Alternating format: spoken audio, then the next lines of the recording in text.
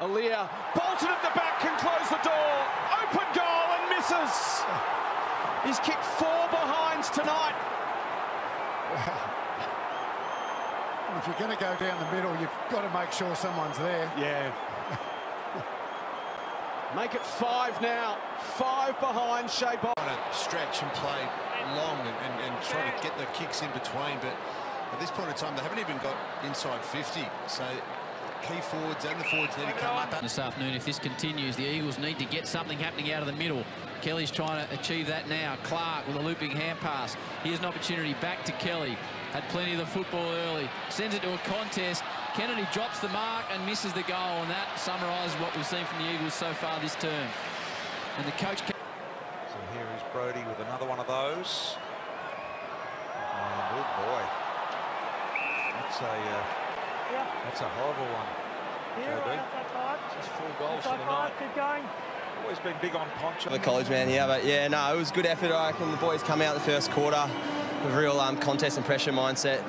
You know, Eagles are a good side and come back in that second quarter and made a bit of a scrap fight. But yeah, pretty happy to see the boys get a win. All the hard work we've been banking in every week. So yeah, no, it was really good. Sorry. Oh, there we go. Harry Mackay, you're forming a good relationship with him, I think, mate. It's a dangerous duo. Back to the square. Lynch is sandwiched. Won't worry him at all. He's touched anyway. Burgoyne couldn't get that out there quick enough. He couldn't get it out there at all. And Cumberland found a way to miss.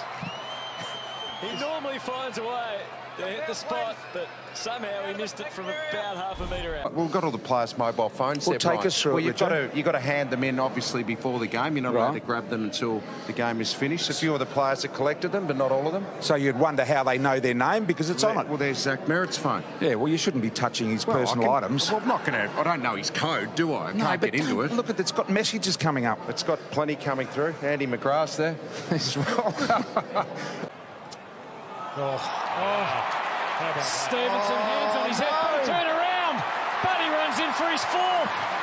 He wouldn't have kicked too many easier than that. Must be pretty elated. Another cliffhanger here at Metricon Stadium. Yeah, sorry. No, it was an interesting one, especially towards the end, but... A wonderful kick to get him in. He can run and play on, and he's missed. He's hit the post. Tried to overkick it. All he had to do was run in and chip a little ball, and felt that he tried to overwork it. Got a little bit excited about the moment, perhaps. Wow, it's 1-7 last week. Will be somewhere in the back of Big Max's mind, directly in front. Surely not from there. And wow.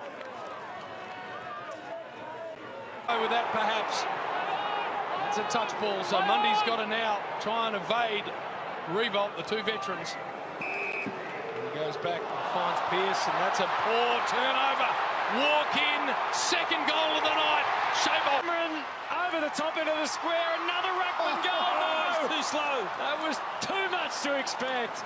The big O is hunted down. It looked like Charlie was in the first row anyway with the...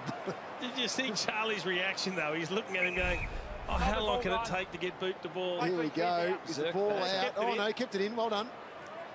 Just throw it on the boot. And